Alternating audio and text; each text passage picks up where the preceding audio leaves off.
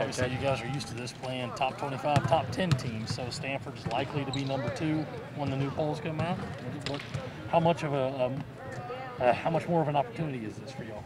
I think really with us, I feel like we play much differently. We're like a much more different team because we approach everybody the same way. Like we have to pound hard at them, show them what we've been working on for over the years, over the season, the off season, all that. So we kind of just approach every team like, okay, this is a championship every single game, no matter who it is. So I think it's an opportunity every single game. Anything a little extra for this one, considering that Stanford and they won the national championship last year and also beat you guys in the Final Four? I think it's really just a calm down, everyone. Like it's just another game, and this is 1/3 of our season about to be done. So it's really just a kind of quiet everybody down, like calm down. We still got the rest of the season to go, so that's kind of the game we look at. You mentioned 1/3 of the season being done, but it's been a really tough 1/3 of the season with all the top teams you played. Dawn was saying a couple days ago just about the fatigue of playing all these top teams. How do you guys combat that, knowing that you got to bring 110% every single one of these games?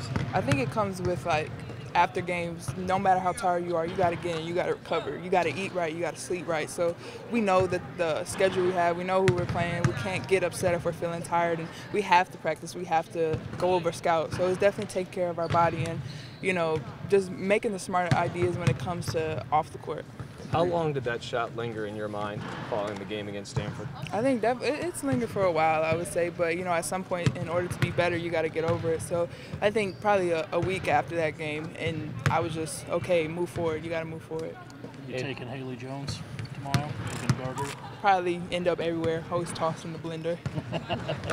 In terms of just when you look at this matchup, is there a part of you, I know a lot of people are saying it's the revenge game, but for you, what is your approach going into this game against Stanford? I think, again, just it's a game to see where we're at, see how we've gelled together throughout the season, see how, we play amongst each other, and it's just another step forward for the end of the season where we do get to the tournament. So I think it's just another big game, another big opportunity, like I said, to show people where we're at and how we play with each other again.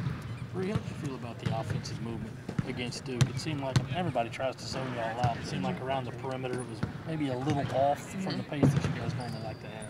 I think we can say that game we were kind of a little slow, kind of didn't really make any, adjustments as far as the zone, because we're gonna see a lot of junk defenses, a lot of zones against us trying to pack the paint. So we just definitely got to make more adjustments when it comes to that and be able to, attack gaps, see gaps, and get the ball moving. What was the reason for it? Fatigue, maybe? Just a little worn really out? Just not making adjustments, really. That's really on us. Yeah. You guys are seen as the runaway #1 in the country right now. After all the teams you've beaten, do you guys feel like everyone is gunning for you guys, especially at this point in the season?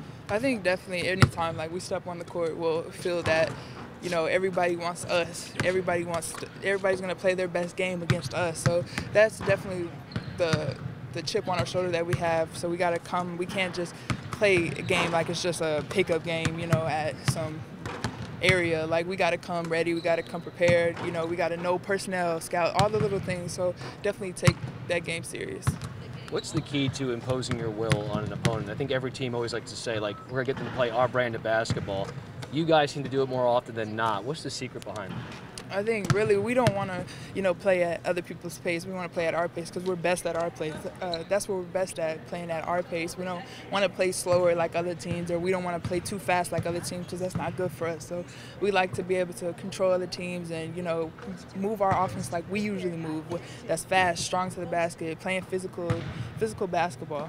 I know Gamecock fans have had this game in particular circled on their calendars. How big will they be tomorrow in this arena, which we expect to be pretty packed? Right, they always come through, so I expect it to be, if it's not sold out, near sold out, and I expect to hear them, echoing throughout, the whole arena tomorrow.